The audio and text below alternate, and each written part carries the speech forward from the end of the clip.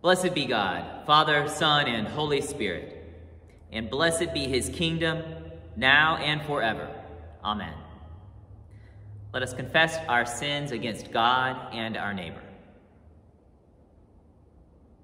Most merciful God, we confess that we have sinned against you in thought, word, and deed, by what we have done and by what we have left undone. We have not loved you with our whole heart. We have not loved our neighbors as ourselves. We are truly sorry, and we humbly repent. For the sake of your Son, Jesus Christ, have mercy on us and forgive us, that we may delight in your will and walk in your ways, to the glory of your name. Amen. Almighty God, have mercy on you, forgive you all your sins through our Lord Jesus Christ, strengthen you in all goodness, and by the power of the Holy Spirit, keep you in eternal life. Amen.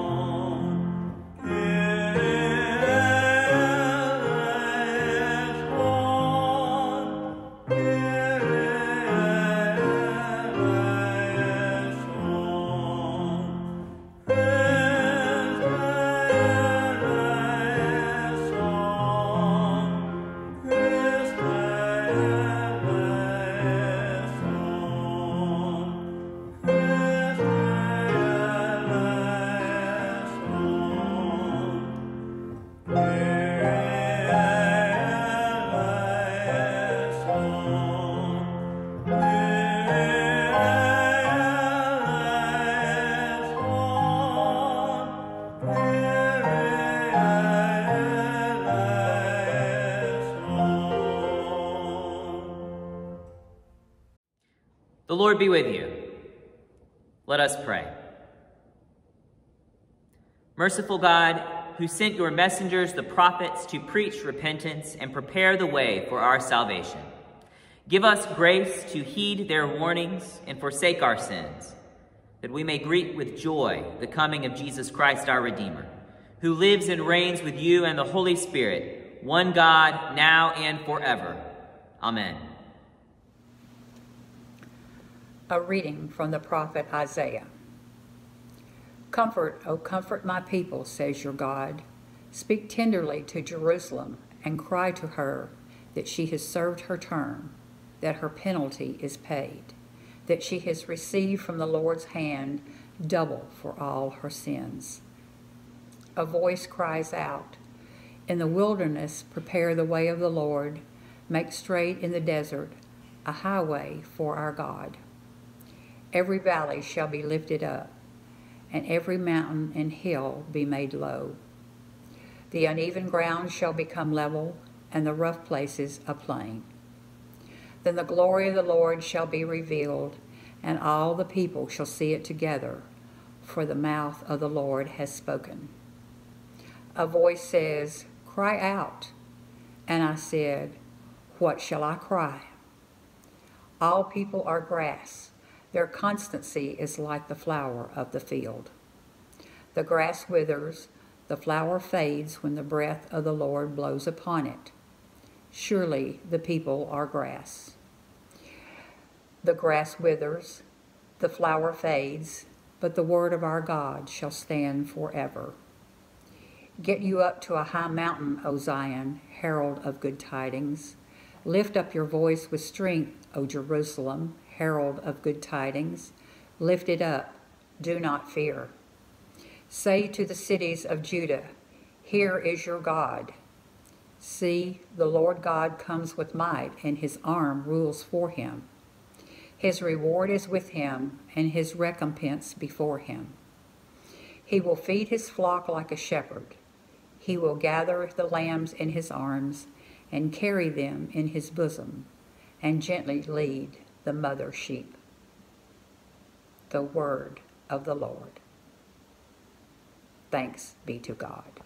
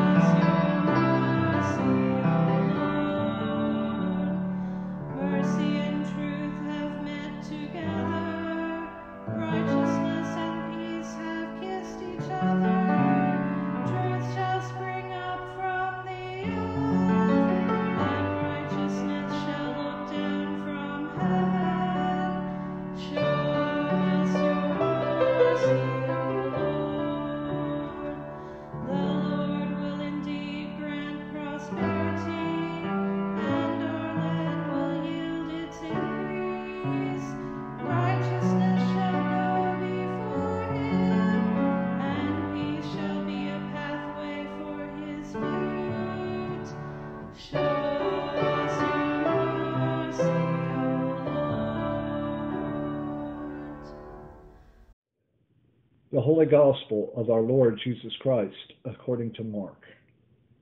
The beginning of the good news of Jesus Christ, the Son of God. As it is written in the prophet Isaiah, see, I am sending my messenger ahead of you who will prepare your way. The voice of one crying out in the wilderness, prepare the way of the Lord, make his path straight. John the baptizer appeared in the wilderness, proclaiming a baptism of repentance for the forgiveness of sins. And people from the whole Judean countryside and all the people of Jerusalem were going out to him and were baptized by him in the river Jordan, confessing their sins. Now John was clothed with camel's hair with a leather belt around his waist, and he ate locust and wild honey. He proclaimed, the one who is more powerful than I is coming after me. I am not worthy to stoop down and untie the thong of his sandals. I have baptized you with water, but he will baptize you with the Holy Spirit. The word of the Lord. Thanks be to God. So at our outdoor service this morning, they are going to hear from our seminarian, Lathrop Mosley, and she will be preaching for us this morning.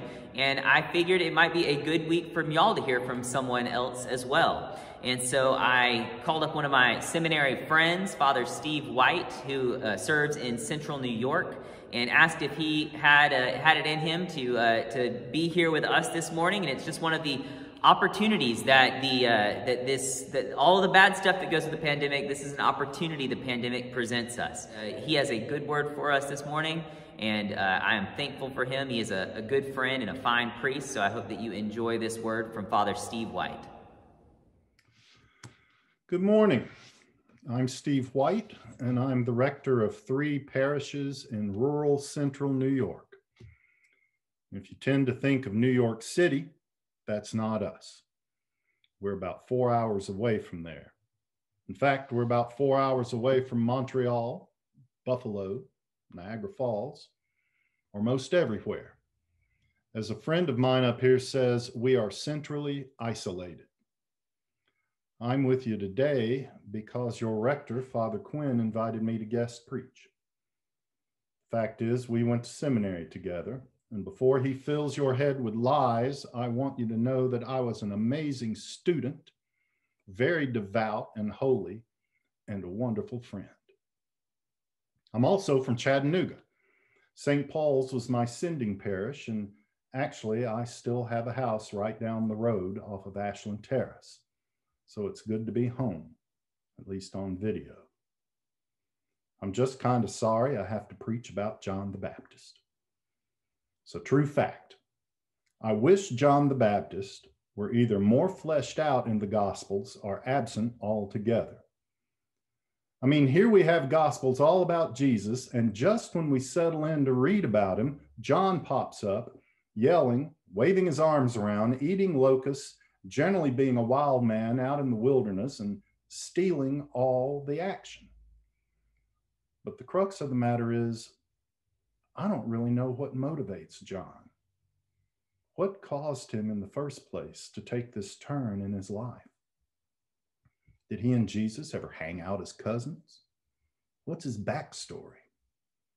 I just have a problem that I can't quite put my finger on. At least I thought that was the case until the pandemic hit. Because you see, John the Baptist's main function in our Gospels is to prepare ye the way of the Lord. And lately, I've had my fill of preparing. When the pandemic hit up here in New York, it was really scary. Nobody knew what was going on, and so of course people went nuts collecting toilet paper. I'll admit that I ran to my closet and counted rolls. And I figured I was safe, at least for a little while. But I turned my face to other things. I would drive up to my favorite grocery store, the Hannaford up in Clinton, and swarm in like one of those locusts that fed John. First, I'd hit the meat aisle. I stocked up on ground beef and cube steak. I got as much bacon as I could get without being a total embarrassment.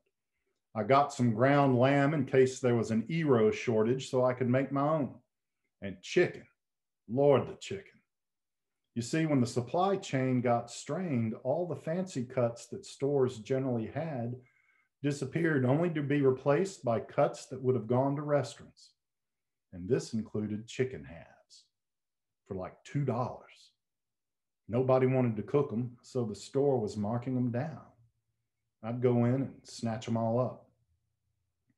And because it was getting hard to get broccoli and Brussels and beans, the Hannaford brought in the only green vegetable they could get, okra.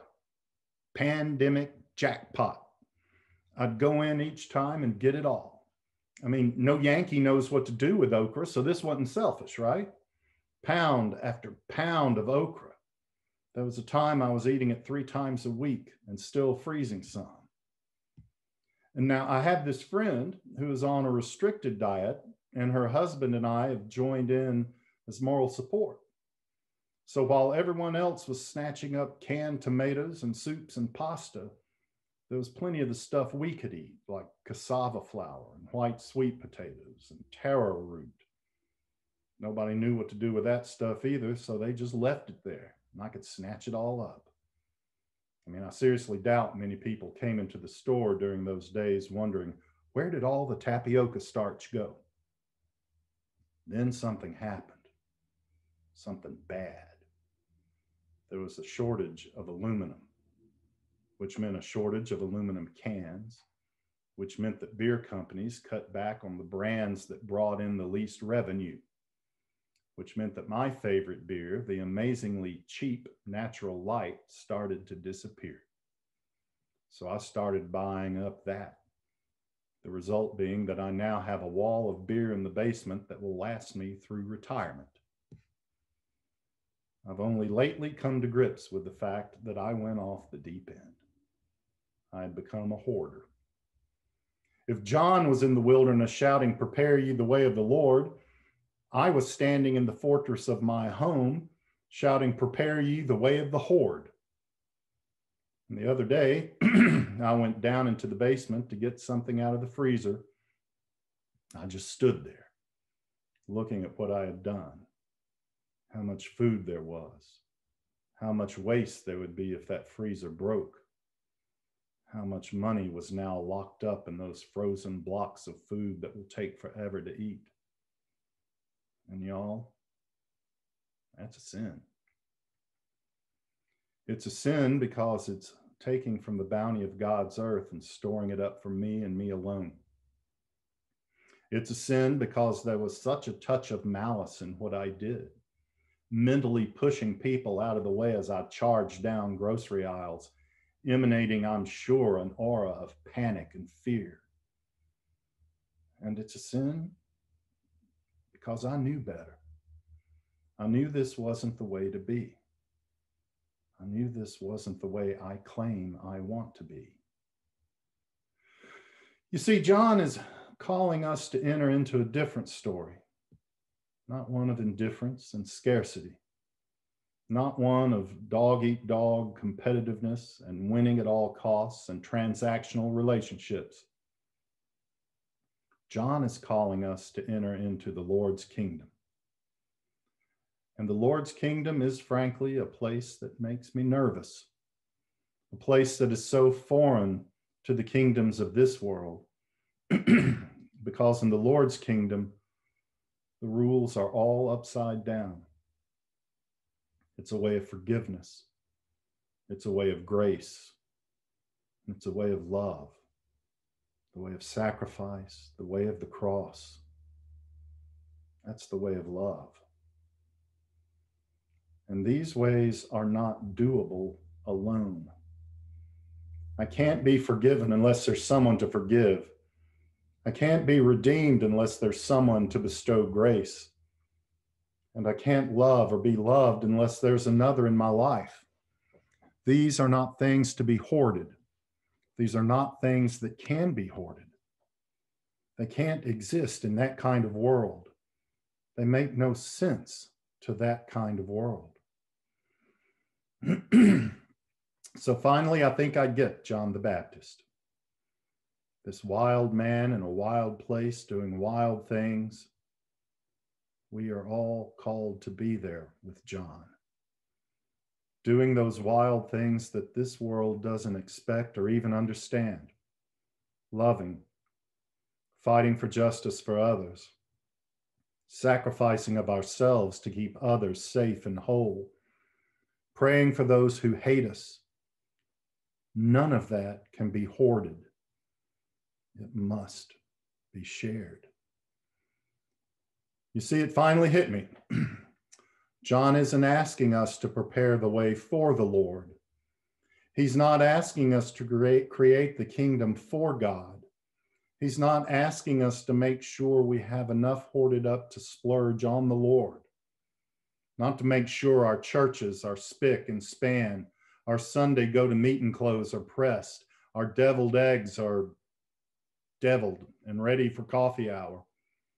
Now, John is asking us to prepare the way of the Lord, preparing a new way of loving, a new way of forgiving, a new way of being, a way of being the way of the Lord ourselves, a new way of encountering God and God's creation, the way Jesus is going to encounter it in us and with us in just a few weeks as we move out of Advent and Christmas and into Lent and Easter. We are called each and every day to be the way of the Lord. You know, that can be hard. It means change. It means struggle. It means spending time in the wilderness. And it means truly, truly trusting in God. Trusting Christ to walk with us and to wait for us when we turn away again and again and again. The pandemic has been a painful time for all of us, and it has taught me some lessons I'd rather not have learned. But if nothing else, I think it has made this Advent even more special, just like Easter was so very special this year. Because this year, I finally get John the Baptist. I finally get why he's where he is in the gospel. He's there for me. He's there for all of us, showing us the way. Happy Advent, y'all. Amen. We believe in one God, the Father, the Almighty, maker of heaven and earth, of all that is seen and unseen. We believe in one Lord, Jesus Christ, the only Son of God, eternally begotten of the Father, God from God, light from light, true God from true God, begotten, not made, of one being with the Father. Through him all things were made. For us and for our salvation, he came down from heaven. By the power of the Holy Spirit, he became incarnate from the Virgin Mary and was made man. For our sake, he was crucified under Pontius Pilate. He suffered death and was buried. On the third day, he rose again, in accordance with the Scriptures. He ascended into heaven and is seated at the right hand of the Father. He will come again in glory to judge the living and the dead, and his kingdom will have no end. We believe in the Holy Spirit, the Lord, the giver of life, who proceeds from the Father and the Son. With the Father and the Son, he is worshipped and glorified. He has spoken through the prophets. We believe in one holy Catholic and Apostolic Church. We acknowledge one baptism for the forgiveness of sins. We look for the resurrection of the dead and the life of the world to come. Amen. I ask your prayers for God's people throughout the world. For Justin, Archbishop of Canterbury, Michael, our presiding bishop, and for Brian, our bishop, for this gathering and for all ministers and people. Pray for the church.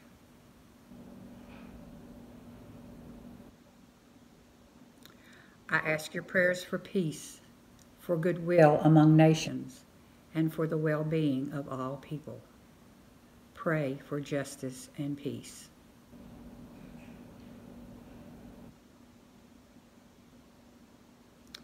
I ask your prayers for the poor, the sick, the hungry, the oppressed, and those in prison. Pray for those in any need or trouble.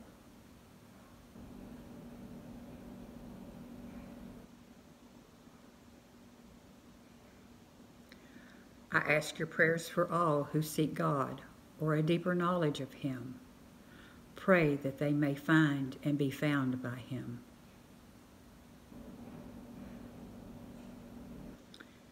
I ask your prayers for the departed.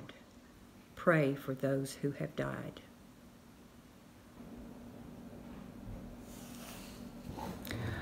I invite your prayers of intercession and thanksgiving at this time, silently or aloud.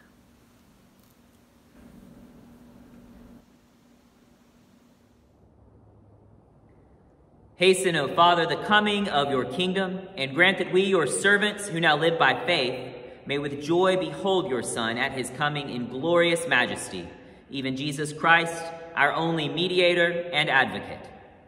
Amen. The peace of the Lord be always with you.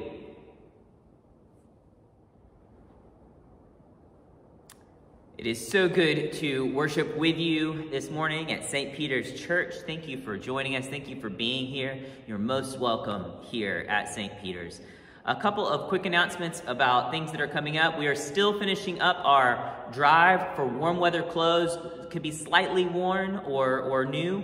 Warm weather clothes for folks of all ages that we're collecting. I can look over there and see we've got a ton of stuff collected, but we are still collecting for that and would appreciate anything you would like to offer to that effort. It's going well, and I'm really excited that we've been able to do this for folks in our Chattanooga community. The other announcement that I have is about Christmas. I may have announced this last week, but just to confirm for you, we are going to have 3 different Christmas Eve offerings this year. We're going to have a 3 o'clock service that will be outdoors, and it will include our Christmas pageant. We'll have a 5 o'clock service, which will also be outdoors. They're not going to be normal because nothing's normal this year, but they are going to look and feel like Christmas. If it's cold out, we'll bundle up. If it's rain, we may have to do something else. So start praying for no rain now, please, if you would. I am. But we will have those 2 in-person offerings. We also realize that just like this morning, many are not able or comfortable or really shouldn't be at an in-person gathering of a lot of people. And so we want to also provide an online offering. And so we will provide at 8:30, we will premiere, just like we do on Sunday mornings at 10 a.m., at 8:30 p.m. we will premiere our Christmas Eve service. It won't be a Eucharist, obviously, but a liturgy of the word for Christmas Eve for all of y'all who are going to be at home. So we will have offerings in person, all outdoors. We'll have offerings online for Christmas Eve, and I pray that you'll make your plans to participate with us and celebrate the birth of our Lord in one of those offerings. We also will gather for a Christmas Day service at 10 a.m. It'll be outside, very simple, no music, but I do want to offer that on Christmas Day for those who want to be part of a Christmas Day Eucharist. It will be a very simple service of Holy Communion at 10 a.m. on Christmas Day. I believe those are announcements that we have so far. Again, thank you for your presence, your prayers here this day. And now, as our Savior Christ has taught us, we are bold to say, Our Father, who art in heaven, hallowed be thy name. Thy kingdom come, thy will be done, on earth as it is in heaven. Give us this day our daily bread, and forgive us our trespasses, as we forgive those who trespass against us. And lead us not into temptation, but deliver us from evil. For thine is the kingdom, and the power, and the glory, forever and ever. Amen. May the Sun of righteousness shine upon you, and scatter the darkness from before your path. And the blessing of God Almighty, the Father, the Son, and the Holy Spirit, be among you and remain with you always. Amen. Go in peace to love and serve the Lord. Thanks be to God.